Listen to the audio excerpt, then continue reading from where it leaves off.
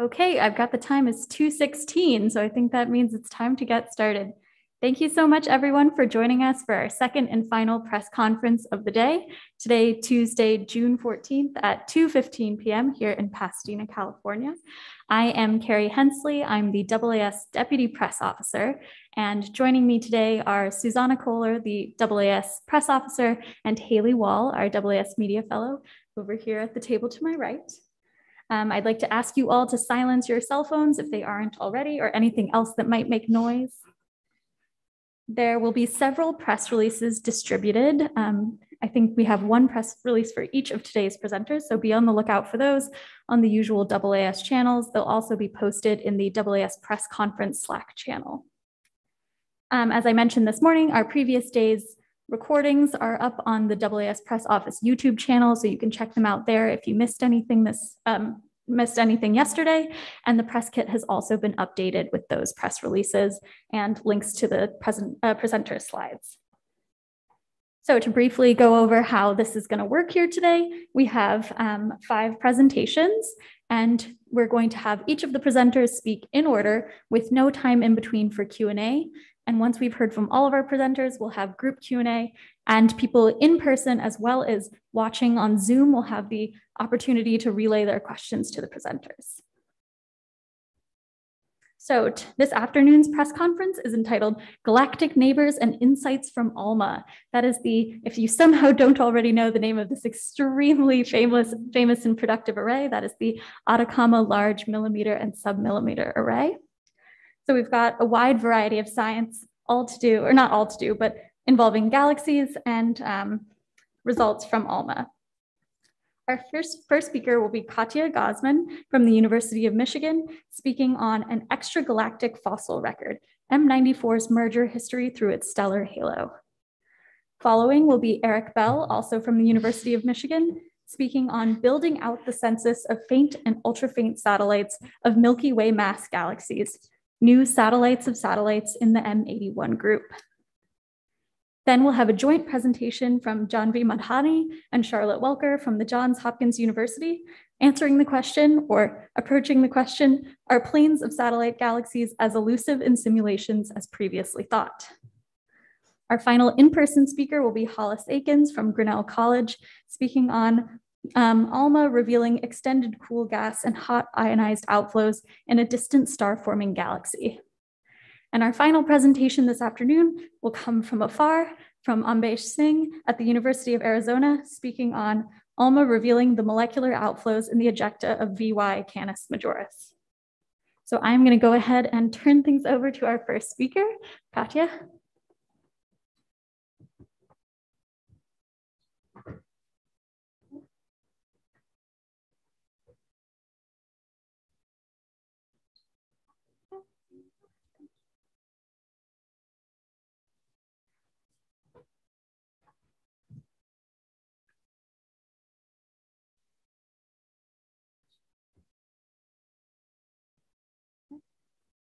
All right, hello everyone. I'm going to be talking about an extragalactic fossil record, or M94's merger history through its stellar halo.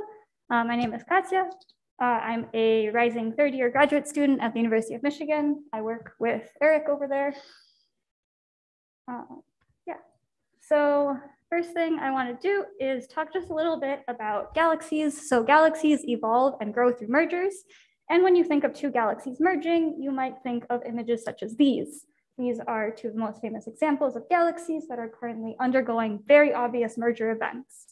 But distinct mergers like these are hard to catch, and they happen over a timescale of about billions of years. And so we can't actually watch them happening. And after merger is complete, we also can't tell just by looking at a picture of the galaxy what kind of merger it underwent, whether it was big, small, how long it took, etc.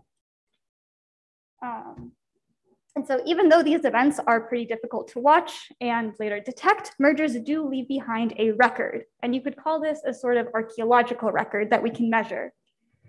So this video here is a simulation done by the illustrious TNG group that simulates the formation of a late type disk galaxy. And this video is going to be sped up, but look what happens when this primary galaxy over here collides with this secondary smaller galaxy down here. So notice that as the two galaxies merge and sort of dance around each other, the stars of the secondary galaxy are flung out and dispersed around the outskirts of the primary. So while in real observations, we can't see this happening in real time, we posit that the remnants of merging galaxies are retained by that primary galaxy in what we call its stellar halo, which is the very outer part of the galaxy. And so for you to kind of get a sense of size and scale of a galaxy's stellar halo, take a look at this galaxy. So this is M94, a relatively nearby spiral galaxy that I studied over the last 2 years. This image is just a mosaic that I stitched together courtesy of SDSS. And now the visible part of the galaxy here is only about 1/10 of a degree across. So that is 1/10 of the size of your pinky finger if you held it out at arm's length in the sky. But the galaxy's stellar halo is enormous compared to this. So in this rightmost image here, the visible portion is only a very tiny portion in this image. And all of this area here, green box, all of this around it is a stellar halo, which is extremely faint. And in fact, resolving individual stars in the stellar halo takes super powerful instruments, such as this one. So this is a picture of the super telescope, and it has a camera called the Hypersuprime Cam, which is an insanely powerful imager that can actually resolve individual stars in the stellar halo of these nearby galaxies. And by using this, we can study these stars and use them as a sort of fossil record to learn more about the merger history of our neighbors. And in studying that merger history, we want to be able to use this to see if we can learn something about the internal structures of galaxies. So these are 3 examples of well-known nearby galaxies. And what I've circled here in purple are their central structures that I'm referring to. We call these bulges or pseudo-bulges, depending on the motions of the stars. And they're basically just a conglomerate of stars essentially concentrated within these galaxies. And out of these galaxies, M94 is especially interesting to us because it actually has the largest pseudo-bulge of any galaxy in our local universe. It's about 50% of the entire stellar mass. And this is also a galaxy that has never had its stellar halo resolved before. And so the data I'm going to present to you is the first look that we have had at this galaxy's stellar halo. So from resolving stars in the halo, measuring its surface brightness, we learned that its stellar halo is not massive at all, and it's pretty metal poor, meaning it doesn't have a lot of heavy elements, anything heavier than hydrogen and helium. So this picture on the left is a false color RGB map that I made by taking stars of various metallicies, combining them into one. And you see that this entire dispersed blue region right here, this is the halo of the galaxy. And this is quite metal poor compared to this more concentrated red ring in the inner disk of the galaxy. This is marked by more metal rich stars in the center here. And from this information, we also inferred based on past studies that M94's dominant merger was about a galaxy 3 times smaller than that of a nearby dwarf galaxy in our local group, the Small Magellanic Cloud right here. And so this lets us infer that M94 had a very quiet, quiescent merger history so far. And we can also compare M94 to other nearby local galaxies in terms of our central question. So here is a plot, and on the y-axis, this tells us how massive each galaxy's bulge or pseudo-bulge is, that central structure that I was referring to.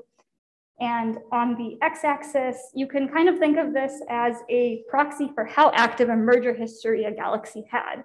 The smaller the halo, the less active, the smaller the mergers a galaxy underwent. And so I just want to highlight here, these are some examples of stellar halo maps that have been made for other local galaxies, and they're in order of active merger history. So in pink, we have M94, really small halo, didn't have a super active merger history. Then we have M81 in lilac, which was done by Adams Mercina, and it's actually already undergoing in the process of merging. And then lastly, in dark purple, M31 has a humongo halo, 150 kiloparsecs. It's already undergone a large merger in the past. And so by looking specifically at these red galaxies here, these pseudobulges, we see a difference, a big discrepancy here between, for example, M101 and M94. These 2 galaxies have really similar merger histories, but really different central structures, right? And same thing on the x-axis, right? M94's bulge is about the same mass as, like, say, these galaxies over here, but the merger history was completely different. And so from that, we posit that its dominant merger most likely didn't have a major role in the growth of its enormous pseudobulge. So just quick summary, M94 stellar halo is very metal poor, very tiny. It's had a pretty quiet merger history so far, and nearby galaxies are very diverse in terms of both merger histories and central structures. So its massive pseudobulge probably didn't arise due to its dominant merger. And so this has added a very significant data point to our knowledge about the evolution of local galaxies, since studying them is so difficult and resolving stars takes really powerful telescopes. Yeah, thank you.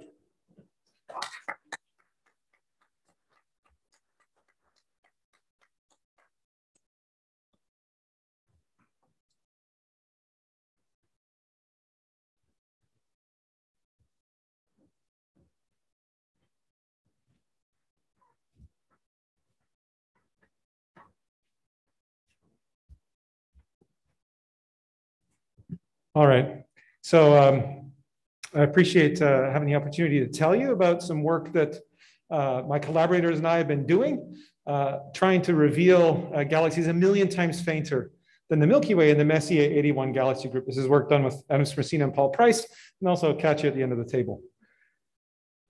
So why do we care about these little tiny galaxies? The basic idea is that simulations, right? We have these dark matter simulations which predict hundreds of clumps of dark matter around galaxies like our own. Dark matter is transparent, so it looks like this, right? So we're a wee bit stuck and we need to figure out a way to try and understand it. And so what you try to do is you try to find the tiny galaxies that live in the center of many of these dark matter halos. It's our only way of learning about them.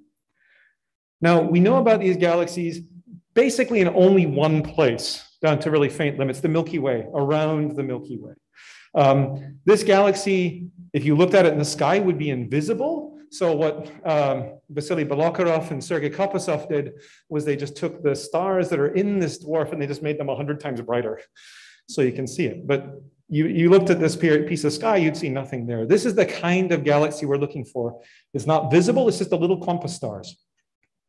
And so we've been looking to try and increase this census from the Milky Way or potentially Milky Way and Andromeda to other galaxy groups. And so we use, again, Subaru's HyperSuPrimeCam. I mean, there's a reason why both Katya and I have used it, is because it is the best instrument on the planet for resolving stars in nearby galaxies. This is the Subaru telescope, for those of you who haven't thought about it much. It's an 8-point something, I actually forget, diameter primary. That's me for scale. In the bottom, this was taken by Adam Smersina when we went observing together. And HyperSuPrimeCam is actually this thing up here. And so it doesn't look like much because you're far away from it, but it's bigger than I am, right? It's considered, it's, you know, yeah, big. It's a good ton and a bit. So we've been using this instrument. It's amazing. I mean, you can actually use this. It's fantastic. To look around a nearby Milky Way mass galaxy called Messier 81. Messier 81 is this big guy in the middle. It's more or less like the Milky Way. And it has a couple of large satellites around it. This is an image from Sloan Digital Sky Survey. If we zoomed in a lot and spent a considerable amount of 8-meter telescope time on it, this is what one of the fields looks like. And so it's filled with mostly tiny unresolved galaxies. Right? So most of these are extremely distant galaxies, billions of light years away. Now, if you are careful about selecting things that appear consistent with stars at the distance of the M81 group, and you're equipped with a magical red marker, you can circle the objects that appear to be both point-like and consistent with the colors and brightnesses of stars at the distance of M81 group. So it allows you to get rid of or not consider all of these distant galaxies and instead really focus on the clumps of things that we think are stars. So let's remind you of what the M81 group looks like. We're trying to find clumps, highly statistically significant clumps of stars. This map looks a little grotty. My apologies. This is hard work. So I'm actually showing you kind of what the maps look like that we're recovering galaxies from. This purple area, the inside of the purple area is where we have a little better data than the outside of it. This is the Amity-1 galaxy. If you kind of go back, it's like, oh, look, that's Amity-1. They have the two big satellites. You see big envelopes around them where they're being tidally disrupted. But the thing I actually want you to pay attention to are things like this. And you'd be like, Eric, there's nothing there. It's like, well, there's actually a little tiny clump of stars. And so we're trying to find statistically significant clumps. And so when we do this in yellow-ish, which doesn't come through super duper well, we have all the known galaxies in the Amity-1 group. In brick red is one definite dwarf where we're hand on our heart certain. And then the other ones are candidates for ultra-faint companions of Amity-1 group. So just to kind of zoom out back to the overall picture of the Amity-1 group, I want to show you what a couple of the dwarves look like. Right, the one that we're certain of, you're certain of it because you can bloody see it, right? You can just, it's like, oh, look, it's got diffuse surface brightness. It's a clear dwarf galaxy. These other ones are so diffuse that you basically see through them, a lot like the satellites, the Milky Way. And so this is what we expected to see. It's like, ladies and gentlemen, as you see nothing, right? But that was the idea, is you see a little clump of stars, but you more or less see through it. So to remind you of what we were kind of expecting, right, or the big idea, dark matter halo, you have little subhalos. So you expect to see them clumped around the main galaxy. You may or may not have realized, it's like, Eric, they're off on one side. And that was a really surprising thing about all of this, is that instead of being clumped around the big galaxy, they're actually all clumped around the bottom, around this much smaller galaxy. It's like a Large Magellanic Cloud analog. It's a factor of 10 less massive than the big guy. We don't know why Messier 81 doesn't have many of its own satellites. This big galaxy is basically toxic to be around. It either destroys the satellites or it stops them from forming to begin with. And that means that then all of these new satellites that we discover are basically new deliveries to the group. And so you can tell that because they've come in, they haven't had time to spread out in the group, as would happen over billions of years. I know that seems like a lot of time, but it's kind of short for astronomers. And it hasn't had time to spread out. So to summarize, using the Subaru telescope, we've discovered 7 tiny galaxies, up to 1 million times fainter than the Milky Way, and amongst the least luminous galaxies ever found outside of a local group. One's a definite satellite, 6 are candidates that we'd really like to be a little more certain about, but you can tell why this is hard work. And the satellite distribution is not what we expected. It's clearly asymmetric, which is telling us about how the big galaxies get satellites mostly by stealing them from little guys. They steal their lunch money. So I will leave it there and thank you for your time.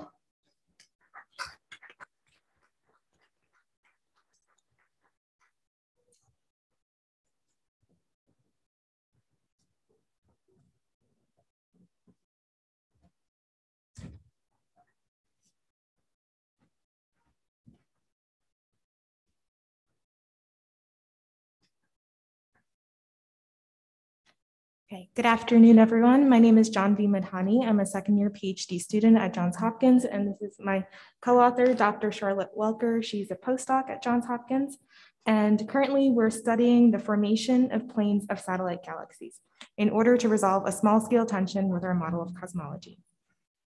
So when we point our telescopes towards local galaxies, starting with our very own Milky Way and including our nearest neighbors, Andromeda and Centaurus A, astronomers observe thin streams of satellite galaxies orbiting around these host galaxies. And as you can see in this cartoon figure, we see smaller individual galaxies preferentially aligning themselves around these more massive host galaxies. These alignments are also kinematically coherent. And what this means is that half of the satellites are moving towards us and the other half are moving away from us. And in this color scheme, blue represents satellites moving towards the observer and red or pink represents them moving away from the observers. So these satellites are co-orbiting in the same plane. And at first, this might not seem strange, and maybe we can come up with some dynamical stories to explain why we see such thin planar alignments. that are also moving very coherently. But the problem is that even though we observe these planes around nearly every local galaxy, we rarely find them in simulations. A simulation is kind of like a numerical laboratory in which we can test our theories of physics. And past simulations have predicted that these satellites should be much more randomly distributed around the central galaxy. And these simulations are finding that planes that are comparable to observation only exist in about 2% of Milky Way type galaxies. Whereas, as I mentioned, in observation, we're seeing them nearly everywhere. So what's happening here? What we're observing does not match what we are theorizing, and these two have been at odds with each other for the past several decades. And this tension puts into question not only our model of cosmology, but also our model of gravity. So we attempt to solve this question by using a next generation simulation that resolves fine details over a large volume of the universe. So here is a movie of the simulation that we use called New Horizon by Dubois et al. And here what you're looking at is in blue, you can see the cold gas, and then the bright white spots are the individual galaxies, and the red to yellow regions represent the hot bubbles of gas being blown out of the galaxies from either supernovae or black holes. And within this region, we have about 5,000 galaxies and about a dozen Milky Way type galaxies. So using this next generation simulation, we're very excited to say that we find planes of satellite galaxies in about 30% of Milky Way type systems. So this is enough to actually explain why we see so many planes in the nearby universe, and we no longer have to abandon our model of cosmology or adapt a new theory of gravity. So I'll let Charlotte explain a little more. Thank you, Janvi. Okay, so what did we do different in this simulation? Well, as Janvi explained, not gravity. Gravity is taken into account in the same way as in any other simulation and using very standard model of gravity. So the difference has to do with the specifics of the simulation itself. So in particular, we have a very high resolution, which means that we do see a lot of details. For instance, when you focus on the galaxy, you can see the spiral arms, you can see some clumps. So we have really, really fine details. And it allows us to also recover this population of dwarf satellites around each big galaxies very precisely. So that's the first thing, but that's not the only thing, because result simulations already exist. Another big difference with our simulation is that this resolution and fine details is not just around galaxies. It's not just in these little circles around one galaxy. It's over a large volume, a large part of the environment in which all these galaxies are embedded. And this is what is represented by this white circle. Within this white circle, we have very high resolution, not just for the galaxies, but also for the environment. And you can see that it makes quite a difference. For instance, you can see this thin thread in pink. This is a thin stream of gas, what we call a cosmic filament. And because we have this resolution, you can see the thinness of this stream, and you can see all the details of how it mixes with other streams, for instance. Outside of the white circles, that's what we would have without this high resolution. And as you can see, the features of the environment are very smudged over, they're very smooth, we don't really see much details. So all the interactions between galaxies in this kind of environment is lost when you do not have a high resolution into the environment. So we think that the main difference is really combining these very fine details across a very large volume. And the reason why we were able to do that is because our computing capacity have increased, and we can now use more than 60 million CPU hours, 60 million hours of computing time to run these simulations by running them on many processors at the same time. It's more than 5,000 in that case. So this is how we managed to have these simulations and how we managed to have all this interaction between galaxies and their environment. And so in conclusion, Well, the good news is that maybe we do not need to modify our model of gravity after all. We do find planes with standard gravity, but perhaps even more interesting is the fact that we definitely need to better understand fine interactions between satellite galaxies or proto-satellite galaxies and their cosmic environment, the environment they are born in. So this is what we are focusing on now. We have another project ongoing specialized in that, so stay tuned. Thank you very much.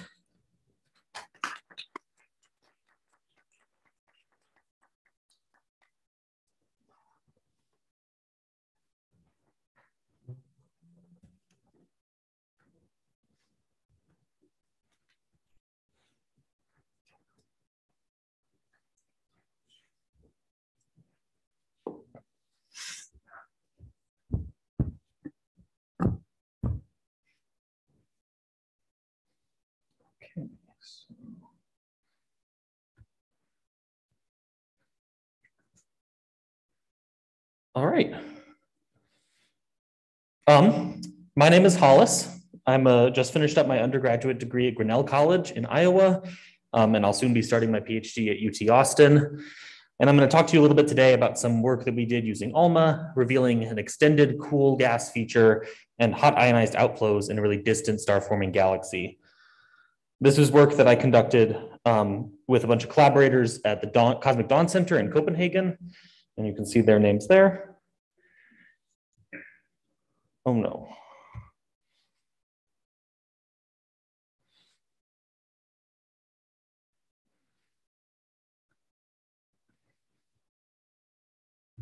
All right, there we go. So I want to start by giving a kind of brief overview of the dynamic multi-phase interstellar medium. And so what I mean by that is that galaxies are not just stars. The interstellar medium, or the ISM, is what we call all of the gas, mostly hydrogen, that fills up the space between the stars. This hydrogen gas is the fuel for star formation. So clumps of gas are constantly being formed into stars, and also stars are constantly dying and exploding in supernova and replenishing the ISM. This hydrogen gas also exists in many different phases. So if we were to zoom in on one little region around a young star, we would see both cold neutral gas as well as hot ionized gas, these different energy states depending on the energy received from the star.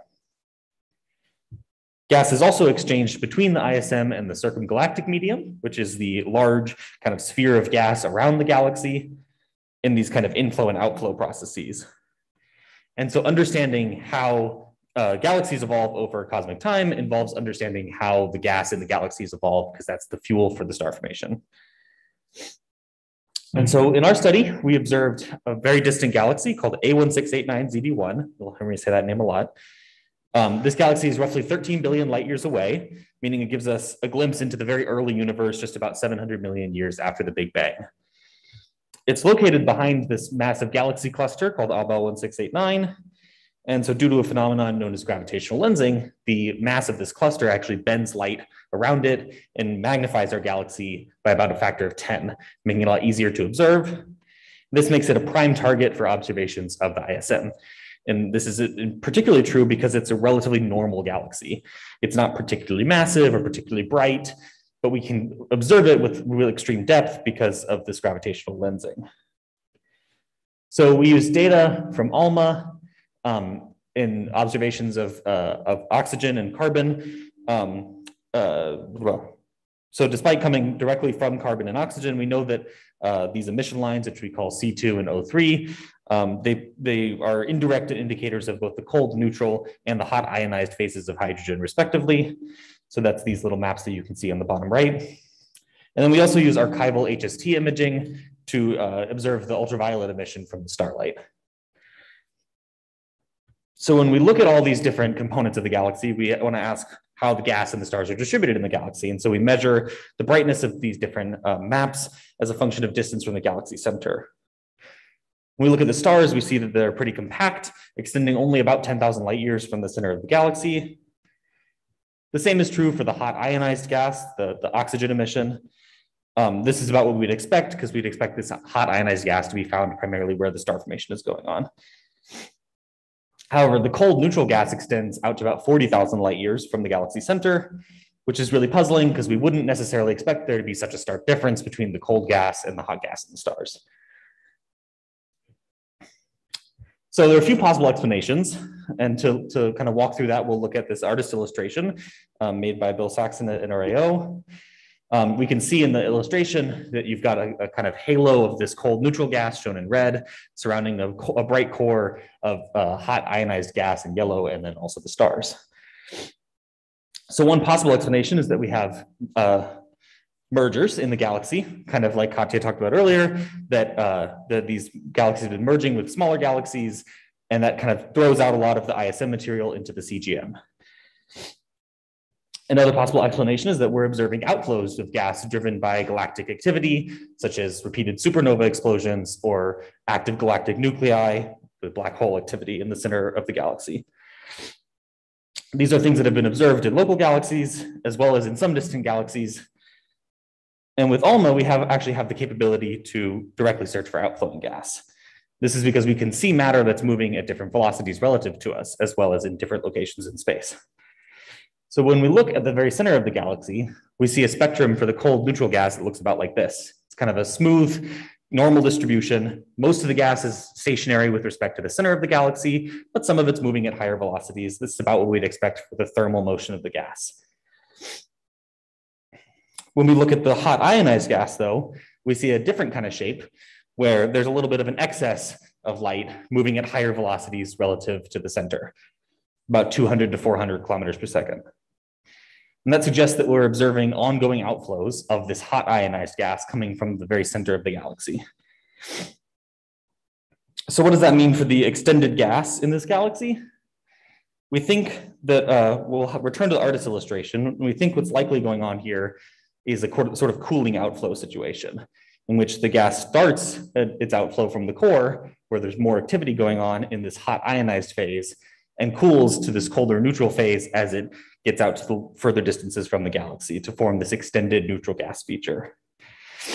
So that's a temperature versus distance going down.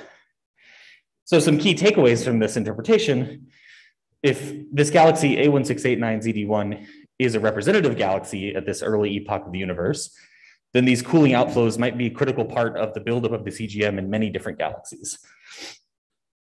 These results also tell us that this outflow activity seems to be able to shape galaxy evolution even in this very early part of the universe, not just in the later part of the universe, and even in relatively normal galaxies, not just in the biggest and brightest galaxies.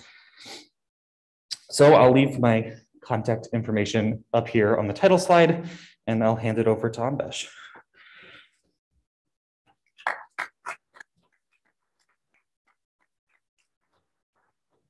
All right, everyone just sit tight for a few seconds while we switch over to our virtual presenter. Here's the part where I'm able to use the mouse without seeing it on my screen. Okay, Ambesh, you should be good to go ahead and share your slides.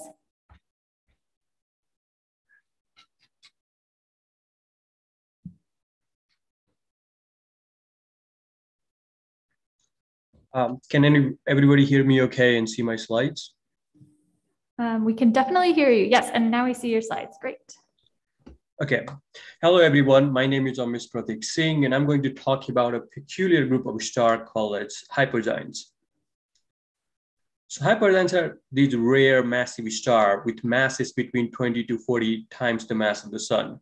They were initially thought to explode as supernovae, but recent results have shown that their fate is not quite certain.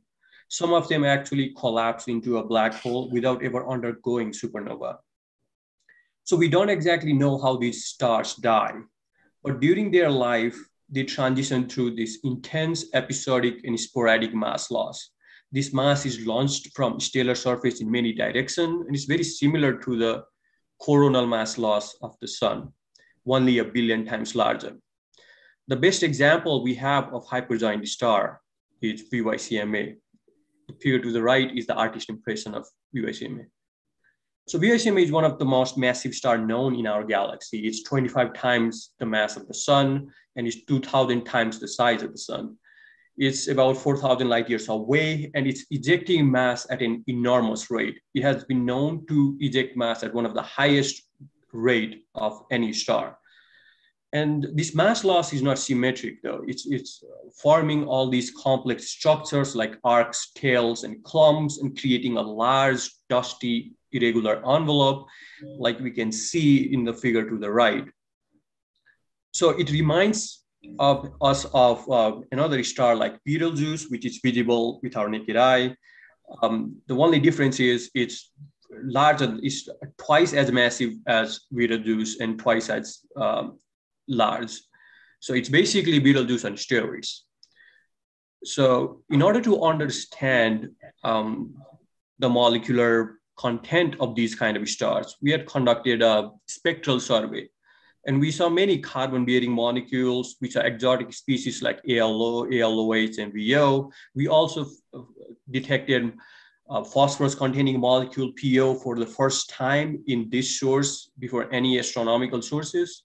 And these are the list of all the molecules that have been detected in the source. So VYCMA, besides being a massive star, was also very rich in molecules. But the true extent of those molecules were still unknown to us. And we also didn't know whether these molecules play any role in the mass loss events like the kind we see with the dust. So then we decided to observe VYCMA with ALMA. With ALMA, we were able to create these molecular maps and then try to find a pattern between the molecular map and the optical image that was given to us by Hubble Space Telescope. Upon comparison, what we see is the molecular outflow of molecules such as SO2 traces the same outflow as the dust and creates this similar large-scale structure. This is more obvious when we overlay SO2 molecular map on top of that VYCMA optical image. And from this, we can tell that not only these large-scale structures like arcs and knots present in the molecular map of SO2, they are also more prominent in the molecular map of SO2 than they are in the optical image that we have from Hubble Space Telescope. What this tells us is now we have a detailed velocity information of all these large-scale structures that were associated with different mass loss events. This is very crucial to understanding how the mass loss itself happened and how these stars evolve into their later stages. I have a short video clip of the channel map of SO2. This is scaled by its velocity, so the color might change, color might adapt to the emission pattern of SO2. So here it goes.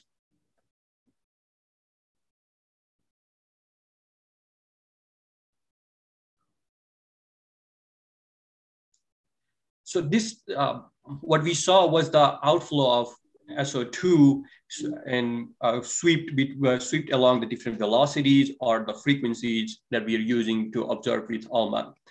And this outflow looks very similar to the artist impression of VYCMA that was made based on the Hubble Space Telescope image that we had. Other interesting molecules that we observed include HCN and PO. Both of these molecules had a smaller extent than SO2, but these are quite significant molecules biologically, and VYCMA populates these molecules throughout interstellar medium as a way of losing mass. So compared to SO2, their extent is smaller and they are confined closer to the star, but not as close as NaCl. NaCl is confined very close to the star, but it has a very interesting tail-like structure to its outflow. And when we overlay this tail-like structure of NaCl on top of a 1 arc-second small Hubble Space Telescope image, we find out that this tail is actually the southwest clump that was previously identified on the Hubble Space Telescope optical image. And this clump was ejected about 230 years ago.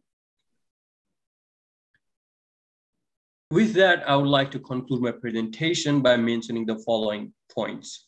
The most important points are molecules in-gas phase trace the same kind of knots, clumps, and arcs as the dust does. And these are all these large-scale structures are associated with different mass loss events. But with the molecular map from ALMA, we have a high-resolution velocity information of unprecedented factor. And by combining the knowledge of ALMA molecular images as well as the Hubble Space Telescope image, we can recreate the mass loss history of star like VYCMA, and then use that information to ask larger questions like how these stars avoid supernova, how do these stars die, whether the mass loss events is very similar to the coronal mass loss from the sun. So understanding the dynamics of the molecular envelope of VYCMA is very crucial to understanding the evolution of massive star like VYCMA, as well as understanding their fate on whether or not they evolve to become a black hole. With that, I'll leave my contact information, and I would like to thank my PI, Dr. Lucy Juris, as well as my collaborator, Dr. Roberta Humphreys and Dr. Anita Richards for helping with this project. Thank you.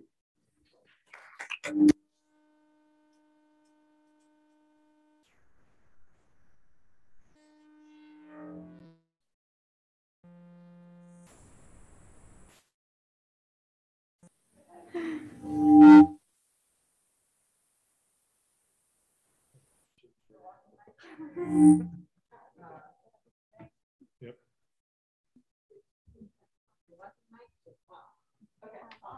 Yeah, good.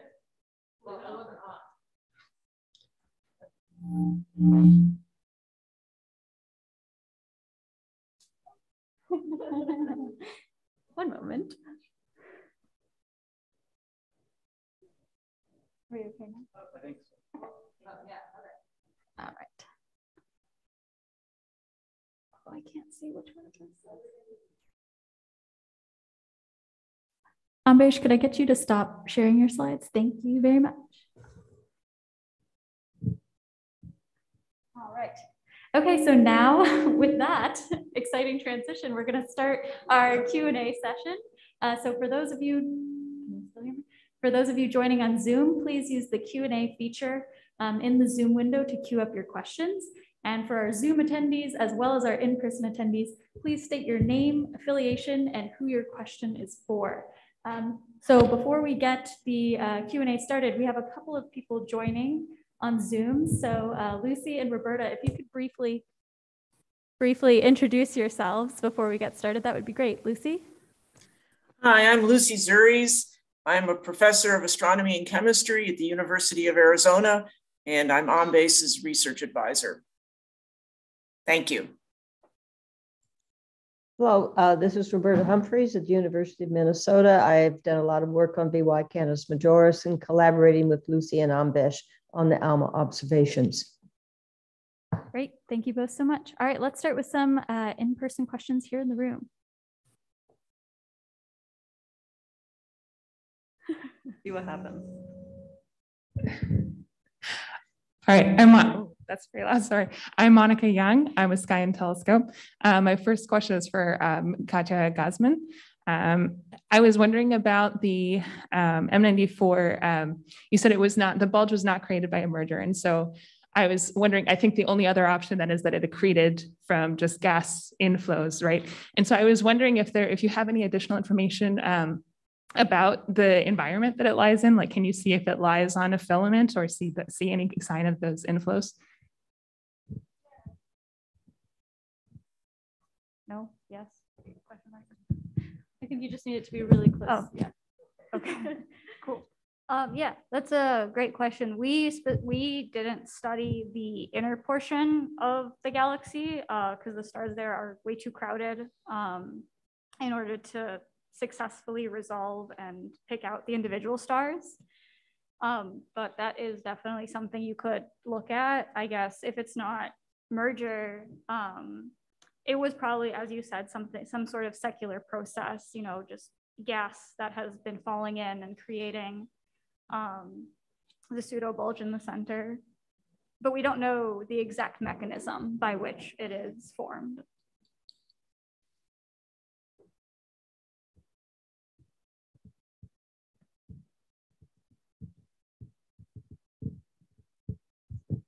Hi, this is Ethan Siegel from Start to the Bang. This question's for Eric Bell.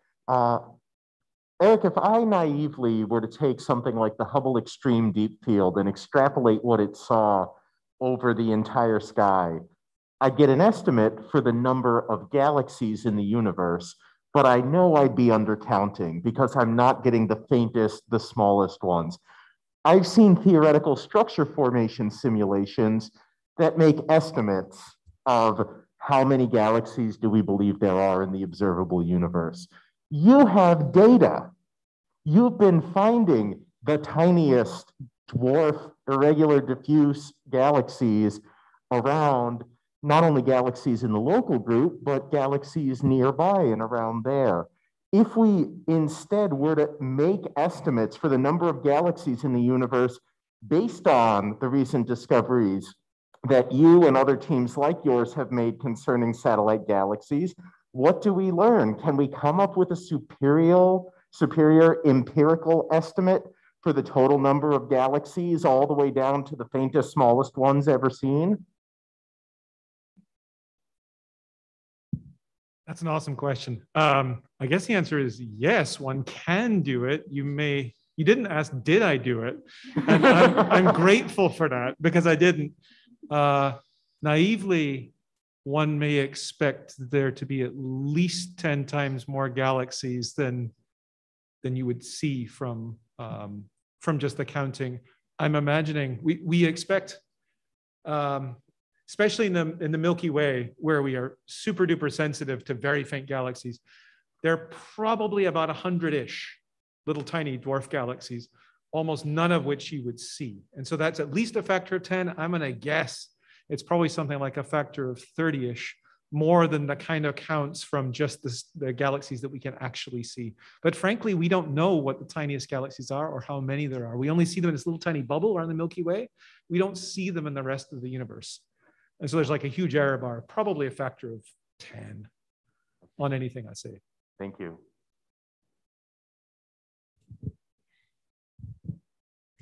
Hi, my name is Magdalene Austin. I'm with NITARP, and my question is for Eric Bell.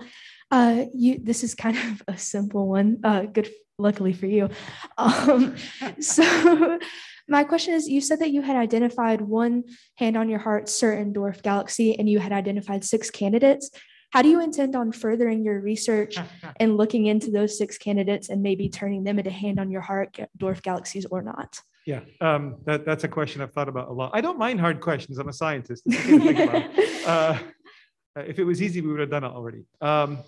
So the easiest way to do it is to use Hubble Space Telescope or James Webb to resolve stars that are substantially fainter. And so then you'd end up with 5 to 10 times as many stars, and you'd see this big old clump. If it was something else, you would see a clump of slightly resolved galaxies, for example. And it'd be really easy to say one way or the other. Okay, thank you. Thank you. Martin Ratcliffe, freelance and Evans and Sutherland for Dr. Walker. So is the reason that the early simulations not showing these planes of satellite galaxies because of the kind of simulation you were running, like an adaptive mesh refinement that just follows the baryons and kind of ignores the larger environment? Is that why? And if so, what kind of things in the future can we expect as we enlarge the kind of simulations that are being done with the newer techniques, and what are they? Thanks. So I think if you look at historical perspective, every time we increase the resolution in the environment, we find new things.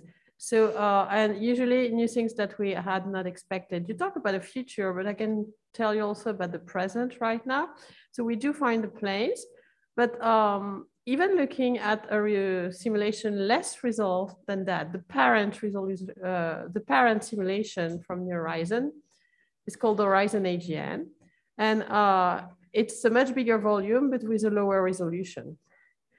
And even in that case, when we tried rerunning this exact same simulation, but increasing also the resolution in the environment, a new population of that galaxy was discovered, compact galaxies that had been missed so far.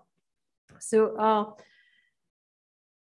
when we continue increasing resolution and better understanding the environments, the odds are that we are going to uncover new phenomena and new types of galaxies that we are currently missing. And that's the kind of things we are seeing here. Processes that had been missed so far are now happening in this result simulation. And I can't tell you too much more about what we are exploring right now, but yeah, there are new effects at stake, or same effect, but with more resolution that suddenly give different results.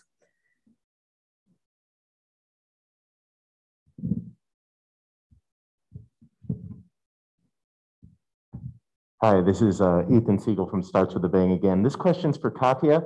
Katya, this is about the merger history of nearby galaxies.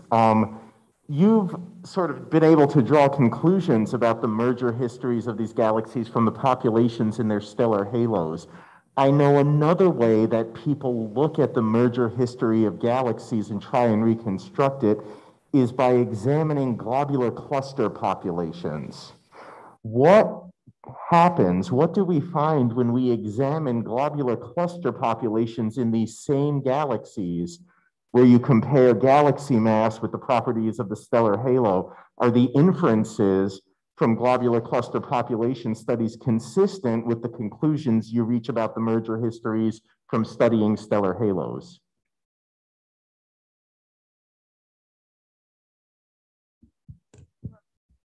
That is a great question. And honestly, I am unsure about what, if they match, you know, I'm unsure what the globular cluster studies have to say about that.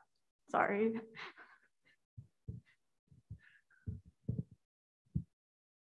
Monica Young with Sky and Telescope. This question is for Eric Bell. I was just curious, you mentioned about the environment of M91 being bad for dwarf galaxies. And I was curious if it was known like how quickly tidal disruption works to destroy a dwarf galaxy.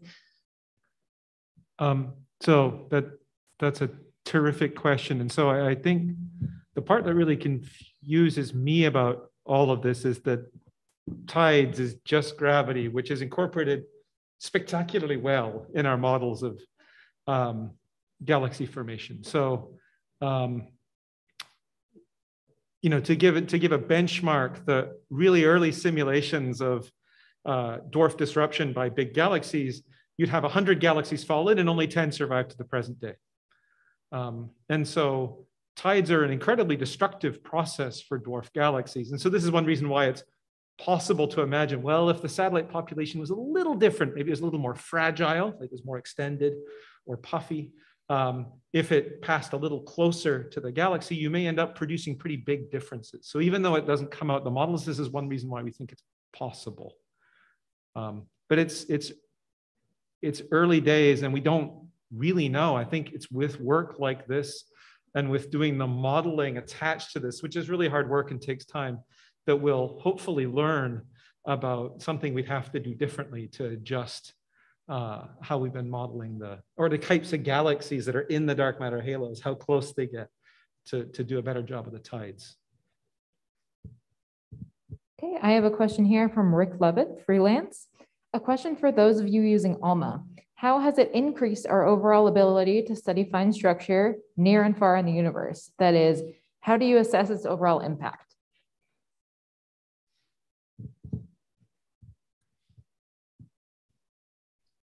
Okay, I'll go first then. Can everybody hear me? Yes, we can hear you. Okay, so it definitely helps looking at the large scale structures, especially when some things cannot be easily resolved. The smaller scale structure where things cannot be easily resolved from the in a complicated star sources like VYCMA, we wouldn't have been able to identify all these arcs and knots and all these different structure had it if we weren't using this if we weren't using the resolution that we picked to look at this star. So the improvement in resolution definitely helps seeing the large scale and the small scale structures. And we picked different resolution to pick out different size structures in our source.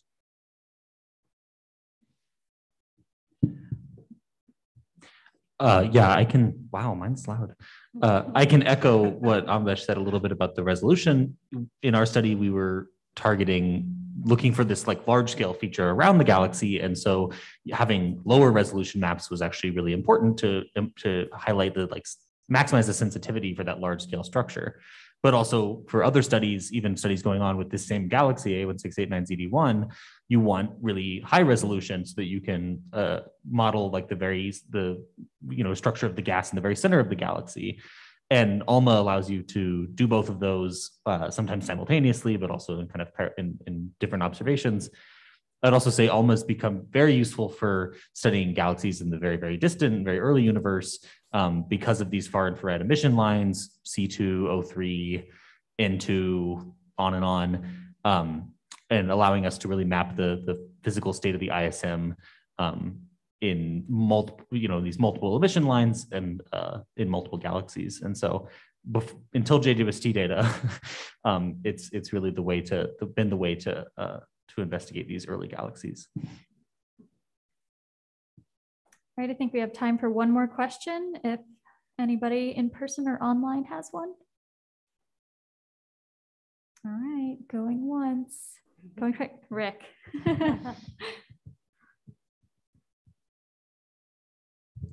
Thanks, Rick Feinberg from the AAS and Sky and Tail. This question is for Eric Bell. Assuming that the candidate dwarfs that you found are dwarfs, how do the numbers of candidates at the brightness levels that you found compare with the predictions from the cold dark matter model? Okay, this is, I actually should have shown the plot, I'm sorry. So maybe I'll do this differently, right? Because it's cold dark matter model is of course just dark matter, which is transparent. So what we do is we calibrate our models to look like the Milky Way or Andromeda. And the shape, so the kind of number, as you get fainter and fainter, that number grows. The trend line looks just like the trend line of Andromeda or the Milky Way, only higher. There's a lot of galaxies above this brightness, this kind of threshold brightness of 50,000 solar luminosities within the central 100 kiloparsecs, which is 300,000 light years-ish of the M81 group. And that's more or less double that number in Andromeda or the Milky Way. So I guess it's consistent in the sense that the shape of that growth curve is consistent from galaxy to galaxy. What's surprising is the numbers are a little high, and boy, they're all off on one side. Does that help? Cool. Great. Thank you to everyone for your excellent questions. Let's give our presenters one last round of applause as a thank you for their great science. Thank you so much to everyone who joined in person as well as online, and especially thank you to the PIOs who worked so hard to get their press releases ready for this press conference, and to our sponsor, USRA, of course. We certainly hope to see you tomorrow morning at 10:15 a.m. PDT for our next press conference on stars, their environments, and their planets. Thank you so much.